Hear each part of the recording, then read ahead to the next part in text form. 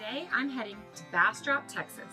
Located less than an hour outside of Austin, Bastrop is quickly earning its own reputation as a haven for fun and adventure. Here's what to do on a family-friendly weekend escape to Bastrop.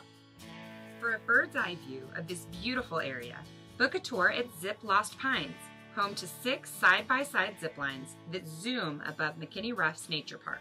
Have you ever had anyone come up that ended up getting scared and not being able to finish the course? Yes, that has happened, but it's very rare. Our very first line is a little smaller, and they build from there. Once you reach number 3, where they have the really big valley views, if you can get through 1 and 2, you can do the rest.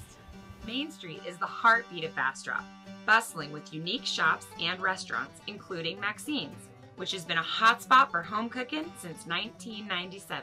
Now tell me about these pancakes. We call them a griddle cake, and they're a big pancake about this big, and everybody oohs and ahs when they get served one. We also do the stacker, which is a Texas monthly stacker, we call it. It's 12 pancakes, and it comes with a quarter pound of bacon, so that's very popular too. Shocked by the size of Maxine's pancakes? Then you'll really get a scare out of the life-size creations at Dinosaur Park, an outdoor museum dedicated to our prehistoric past.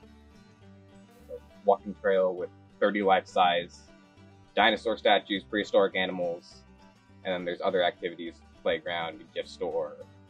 What is your personal favorite out here?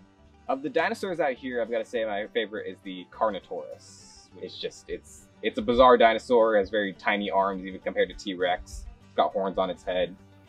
It's just very unique, and I like that about it. After seeing a T-Rex, I bet you're wondering, where the fudge are we going next? That's easy, the Sugar Shack, where you can get everything from candy to ice cream to, you guessed it, fudge. What was it like for you being a kid growing up and your mom owns a candy shop? I had a lot of friends because they all wanted candy, and really it was just fun being able to grow up in a business and just see how much it progressed. Because 23 years, that's a long time. Yeah, that was long before I was born. I'm only 15 years old. We hope you've enjoyed our Bastrop weekend escape.